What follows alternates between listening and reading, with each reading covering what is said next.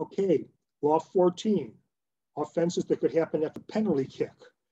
One major change now this year again, per a circular that came out last August, has to do that in the past, if a goalkeeper came off of the line too soon, we automatically retook the penalty kick if it was missed.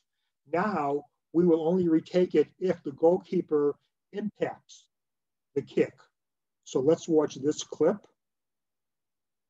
And as we can see, the goalkeeper comes off too soon, but the kick is going wide. It hits the post, goes wide. If it hits the post, goes wide.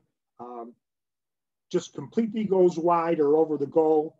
The goalkeeper then had no impact on the kick, and we will not retake.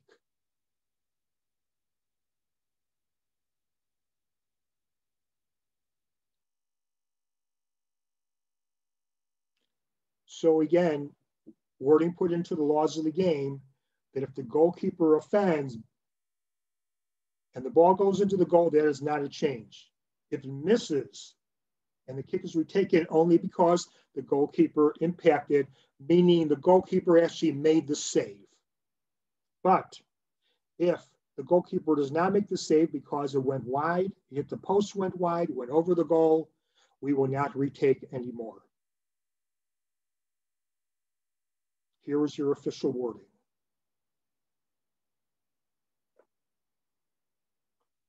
And here is the summary table.